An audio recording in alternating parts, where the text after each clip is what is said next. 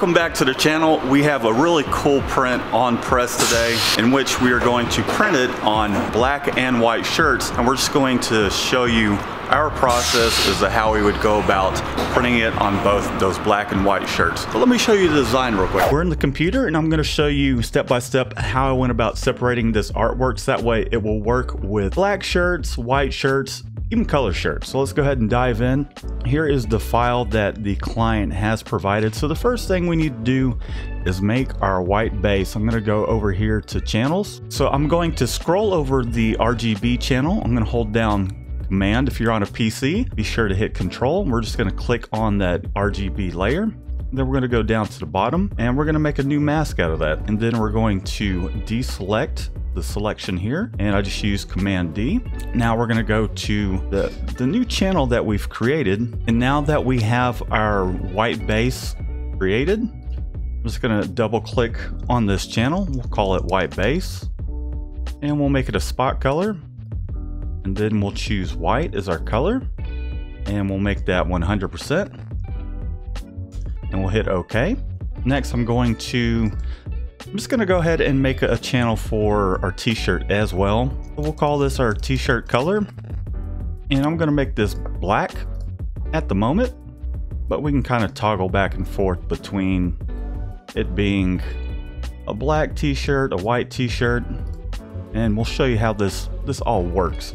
I'm going to go back to my RGB layer. So what we're going to do now is we're going to go through and we're going to select each of our colors throughout this particular piece here.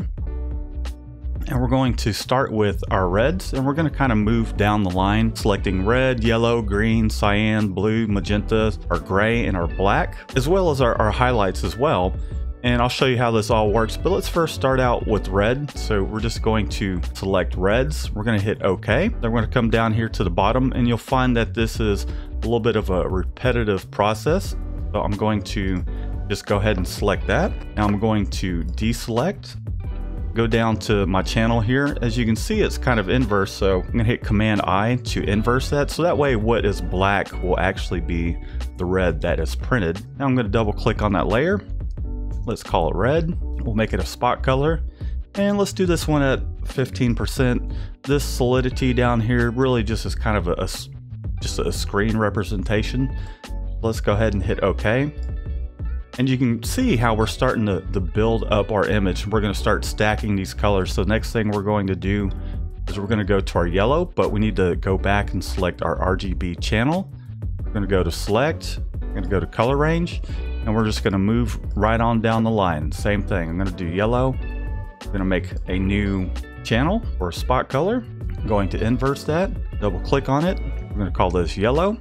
We'll call it yellow spot so that way it doesn't confuse. And you'll see what I'm talking about here in a moment. And we're going to make sure that this is just 100% yellow. We'll hit OK. Again, we'll make our solidity 15%. And you can see we're starting to slowly stack these colors up. So let's continue to go down the line, shall we? Select color range. We're going to do greens now. We're going to hit OK. And then we'll make a new channel. We'll deselect it. Don't forget to deselect because that's a pretty important one. And we'll make this green. And we'll come over here and we'll make a nice green color. We'll make this 15%, and I'm going to go back to RGB. We're just going to keep on moving along. We're going to do cyans. Hit OK. At times you might get this little warning, just completely ignore that. And we'll make a new channel. We're going to inverse that. You can see that there is some information there. So let's go ahead and we'll just call this cyan spot. And we'll make this 100% cyan. We'll hit OK. Spot color. We'll call it 15%. Now we're going to do the blue. Select color range. We'll go to blues. We'll hit OK. Make a new channel. We'll deselect.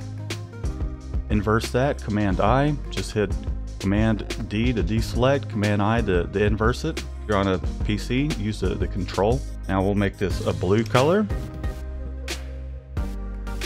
And it's not super important that these colors are 100% spot on, because what you use on press is really going to make all the difference.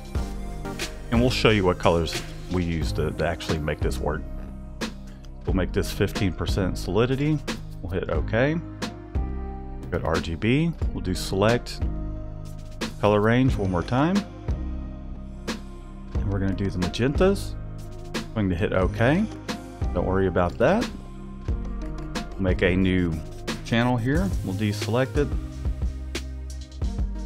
Hit Command I. As you can see, there's not a whole lot there, and I'll show you how to kind of merge that into the red, so that way we're not losing any of that detail. But for now, go ahead and label it magenta. Call it magenta spot.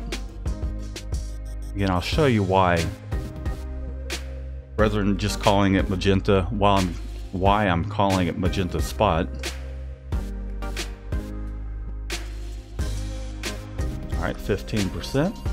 All right, so we've got most of our colors here. If we turn all of this on, we are missing black. So if I were to turn this t-shirt off, this black t-shirt color, this is how it would look on a white shirt. So we need to fix that because we do need this black here. So let's go up to select color range, and we're going to go down to the shadows. While I'm selecting my black color, one of the things that is very helpful is to actually use one of these settings down here, whichever works best for you. We can do this, and this here, this looks like it'll work well in the sense that now I can see what I'm grabbing as far as what I'm adding to it. Where I'm adding black, just where I'm adding the black at.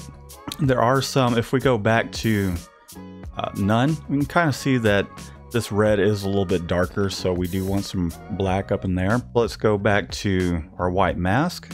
We've got a little bit of that. It's starting to pull or add some black into those areas, which is a good thing. And I'm gonna mess with this just a little bit. You can always go backwards if you add too much black once we start doing some final adjustments, but you can't add it back in there. I mean, you can, but you just kind of have to start all over. So let's add a little more than is absolutely necessary. Just a touch. All right, I think that's great. Let's go ahead and hit OK. Now let's go ahead and make our channel. We'll be sure to deselect that and we'll inverse it. So now we have our black. We're going to double click. We'll call this black spot. Make it a spot color. We'll choose black and we'll call this 15%. We'll see how that looks. Now what we need to do is create a gray spot color, because we do have some gray just kind of all over the place, really.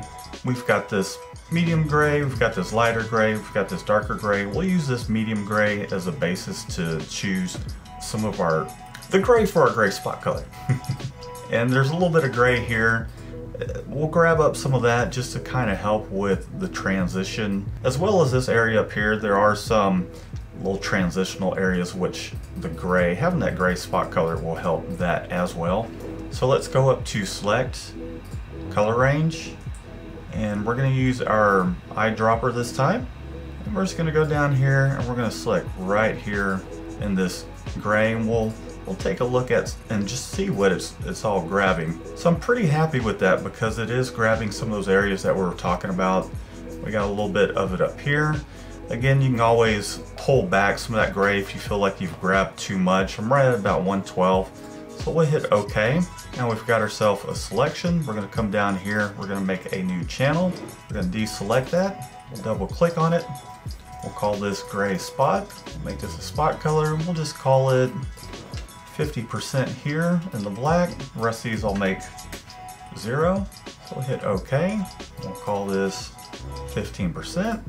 Now that we have our gray spot color, let's go ahead and turn everything on and see how everything is looking. We'll turn off our black shirt.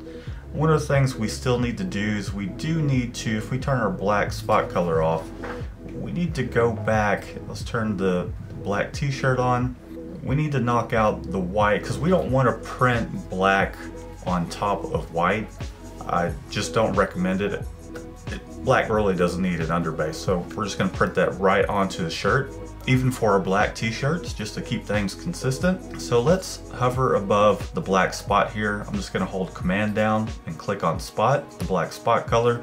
We'll go up to our white base, and then we're just going to fill it with this white right here in order to just remove where this white would be printing.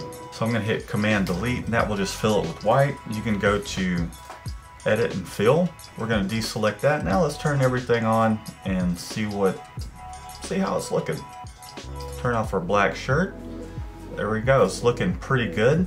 It might look a little faded here, but one of the things you want to keep an eye out for when you are doing separations is you can see that we have quite a bit of red in here. Plus, you know, our image here really isn't red. It's a little bit of a maroon color, and with having this black spot color combined with how much white base we're putting down, that will actually make those colors, if you know what I mean. So we're looking pretty good.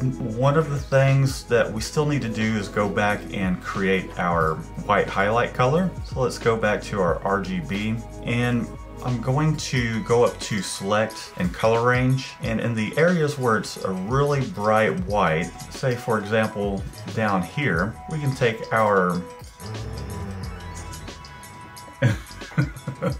hi Apollo. Apollo's growling.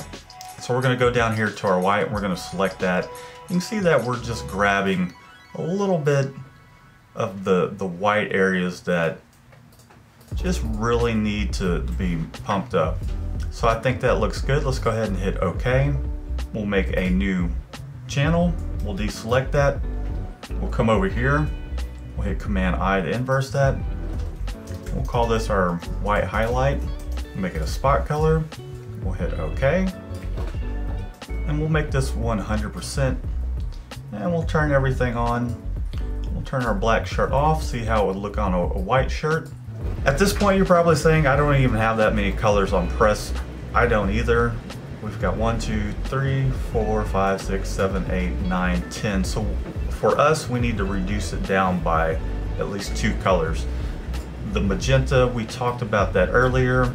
There really isn't a whole lot of information there. So rather than just deleting it, what I'm going to do is I'm going to merge some of that color information into the red. And I'll show you how to do that. So we're going to select red. We're going to go to image and then apply image. Now we have our target channel, which is our red. So I selected that first, and we're going to select our magenta spot, and we're going to use multiply, and you can kind of preview and see that it's actually adding to our channel here, so that way we're not losing any of that information. So I'm going to hit OK. So now it's applied the magenta spot information to the red, so now we can take our magenta spot, we can just go ahead and delete that. Let's see what else we can reduce. Our cyan, I don't think there's a whole lot of cyan that's really going into this image. You know, I take that back. We do, however, there's one of these colors I'm just not completely psyched about, and that is how it's just really putting together this blue. This is quite a large area, and there's not enough of a difference here, in my opinion. So what I want to do is we'll take this cyan, and we're going to make it more of a Columbia blue, just like this here. So let's go over to our cyan, and aside from this somewhat of a royal blue here, if we go back to our image, you can see we've got royal blue going on. What I want to do is I'm just going to make the cyan here that's in the face of this pit bull, we're just going to make that a Columbia blue. So let's go back to our cyan spot. We'll take our lasso tool here.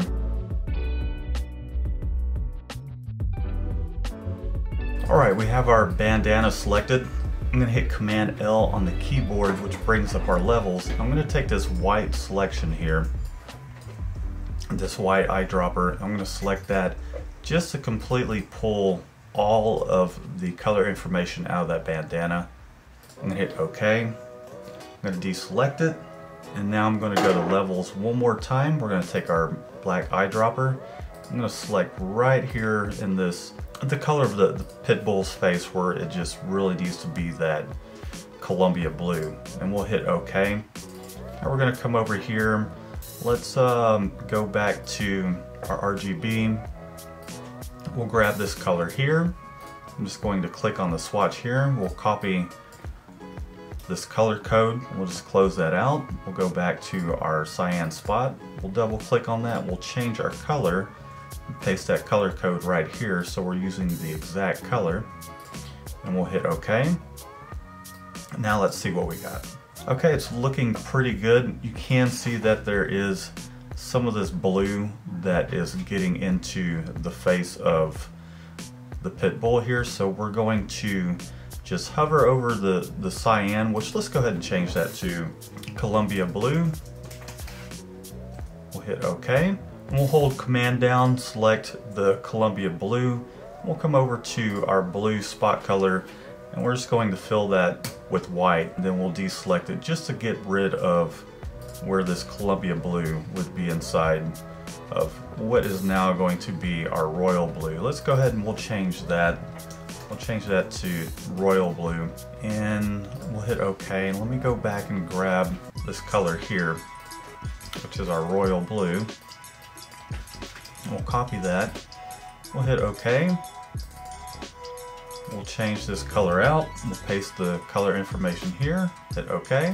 Now let's turn everything on and see what it looks like. Alright, there's one thing we need to do to the royal blue. Let's go back, and we'll need to go in here and make this 100%. So I hit Command L to bring up levels. You can always go up to Image, Adjustment, and then Levels. We'll grab this black selector. We'll click right here in this area just to make that just really fill with that Columbia, or excuse me, the royal blue. Now we're getting somewhere. You see how this is starting to come together. All right, let's see how many colors we got. 1, 2, 3, 4, 5, 6, 7, 8, 9. So we still have 9 colors here. So what I think I am going to do in this particular case is we are going to retain the black, and we'll end up replacing the white base with the black. So we'll put that black spot color up here, and we'll just end up replacing the white base, and we can just print everything wet. We can print everything wet on wet once we get to our white shirts. But for the black shirts, we can just do away with even using the black spot, and everything will turn out as you see here. Again, what you see screen representation wise doesn't always equal what you're getting on press. So let's go ahead and save this as a final, and I'll show you how to print it out, and then we'll expose some screens, and then we'll go back to the press, and I'll show you exactly how this will end up working out on press. So we'll go ahead and we'll save this as Pure Rain Seps. And we'll be sure to include our alpha channels, layers, all that stuff. We'll hit save.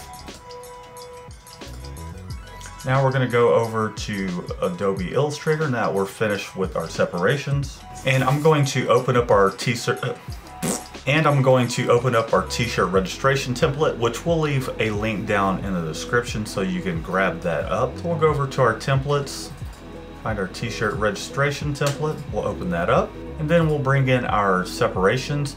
And what that is going to do, because we did make those spot colors, is it will import all those spot colors into Adobe Illustrator. So when we go to print our separations, our registration marks, all that color information is there, and I'll show you here in a second. Again, don't worry too much about the representation. What you're really looking for is how all these colors will be printing down, and it takes some time to really get an eye for how all this stuff works. But I'm gonna help you guys along the way. We'll get it figured out. So I'm going to pull my artwork down below my registration marks. We'll just lock that artwork, and we're going to unlock our center mark and our registration marks. And we'll just move this up to the top. We'll move these down as well. Something I kind of skipped, which this is a little bit more advanced. Just be sure that when you are doing your separations that your image is to print size in Photoshop, and that you're at least at 150, 200 DPI, ideally 300, but let's go ahead and we're going to make this document just a little bit bigger. Let's make it 19 inches high. So that way our registration marks aren't sitting inside our image. It'll give us a little bit more room just to tape these marks off. And because these registration marks and these center marks are registration color, it will actually print out these registration marks on every single color. It does look like I need to make my document just a little bit wider because this is an oversized print. So let's call this 15. Looks like we go a little bit wider. Let's make it 16. All right, so we're all set. Our art is within our artboard. Now what we can do is we can go ahead and we'll print this out. I'm going to hit Command P, and we'll send this to our Epson 4800, and we'll do a custom size here so that way everything fits. Looks good. Now if we go to output, what you'll see is you do have the CMYK. That's just your preview. In Photoshop, you can delete your RGB layers, but I tend just to keep it so that way we can always go back to that Photoshop document. And we have our black, our Columbia blue, our gray, our green. We've got our red, our royal blue, our white base, and our white highlight, as well as our yellow spot. Keep in mind the order that we had it in Photoshop is the order that you do want to print it. So our print order in this case would be our white base, our red, we would do our royal blue, our yellow, our Columbia blue, then we would do our green, followed by our gray and our white highlight. Once we go over to our white shirts, we'll just switch out this black spot screen for the white base. We'll print that black first. It might sound crazy, but when you're printing that black down, you print a color on top of it, it's still going to, they're going to blend together even more so because it's at the first station and you're going to get some of those darker tones. So the next step would be to print this, and we did ours at 45 LPI through AccuRip. As you can see here, 45 LPI at 22.5 degree angle, and we're using a round halftone. So let's go over the press now that I've kind of showed you guys how to separate this, and we'll show you how it all turns out. Now that you got a good understanding of how the art was separated, Mario's already hitting it up on the press. We got everything set up, and we'll show you all the colors on press in action.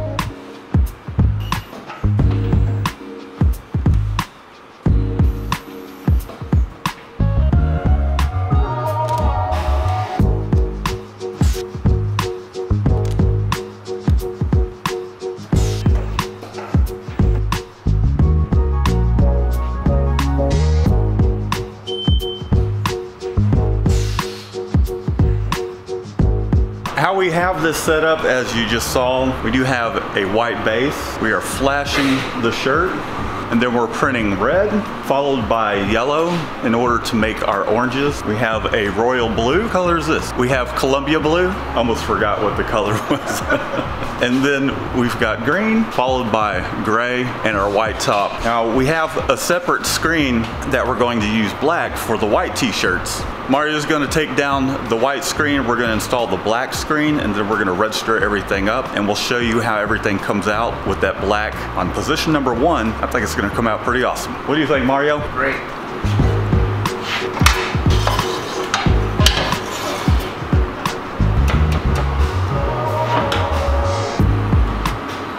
Now what we're doing at the moment, we've printed the black, everything's been registered up, and we're using the same colors aside from the white base to do our white shirts. So we're gonna let this go around, hit the rest of the colors, and we'll show you what it looks like. What do you think, Mario? What do you think?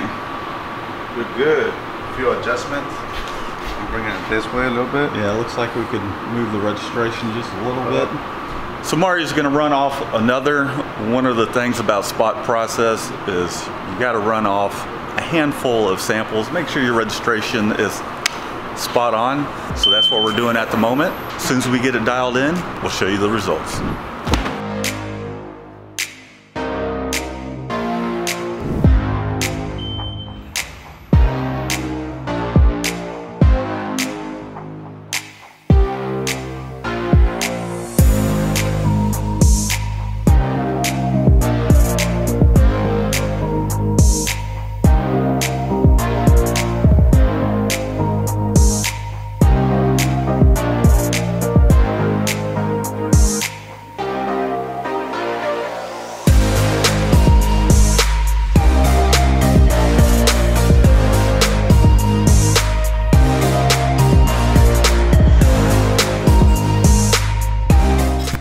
Thanks for tuning in. Be sure to subscribe. Give this video a thumbs up.